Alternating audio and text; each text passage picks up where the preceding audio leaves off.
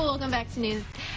We're having here Mike Glaspie, and let me tell you, we are coming up to Christmas here in a few weeks. I can't believe it. Can you? Not really. Well, being talking about Christmas here, can you tell us a little bit how to take care of our Christmas trees? Sure. There's two ways basically you get trees. You either get the cut trees that you'll find at the store that are in stands or whatever that you put up and have to take care of. And then there are live potted trees, certain varieties that work here that you're going to have to, you can plant after the season is over. The cut trees, the biggest most important thing is you have to make sure that before you take them home that there has either been a fresh cut put on them or you put on a fresh cut before you put it in water.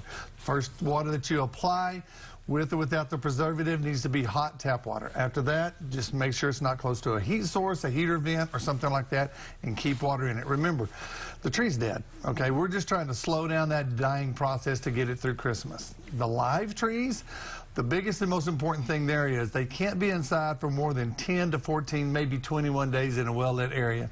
You're taking them out of their food source, so you have to be careful there. All right. Well, Mike, we got a question, so let's see what our viewer has to say. Hi, caller. You're on there. Yes, I was wondering, is it time to plant some small trees? Thank you. Plant some what? Small trees. Small trees.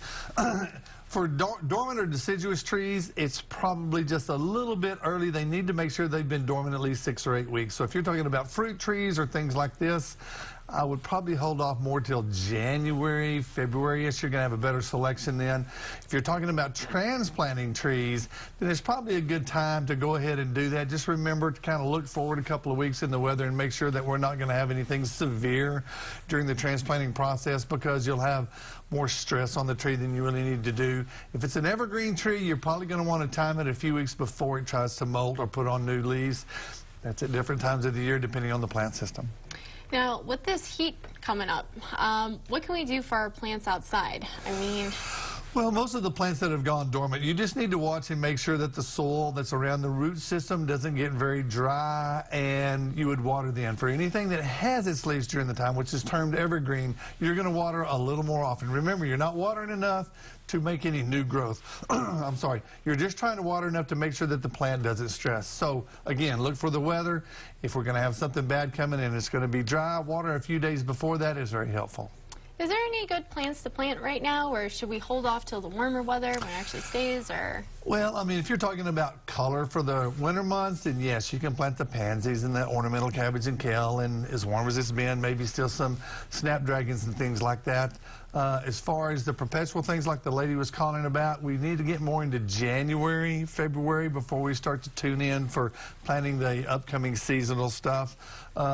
Small trees and things like that should be planted more February. So larger trees that have been dug for a while, you can go ahead and plant in January. So the planting season starts to ramp up a little bit slowly at first, and then it begins to pick up.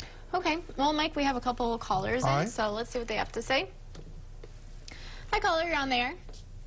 Good morning, Mike. I would like to know which particular tree would be best to plant as far as a live tree, and where would I get one? Thank you.